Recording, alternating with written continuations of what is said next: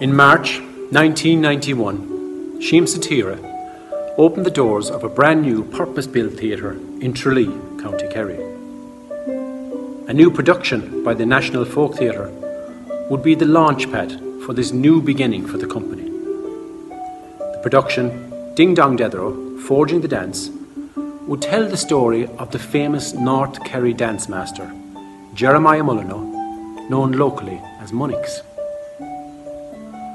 One step dance would form the backbone of this production, the now world-famous Blackbird.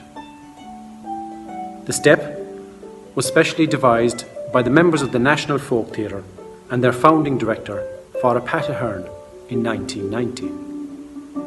It is based on the many recordings held by the company of Munnix pupils, such as Jack Lyons, Nolan, John McCarthy, Cahill, and many more, and is seen as the finest tribute to the North Kerry style, still used by the company to this day. In 2020, 30 years on since its creation, in the midst of the COVID-19 pandemic, members of the National Folk Theatre, past and present, have come together to play and dance the Blackbird.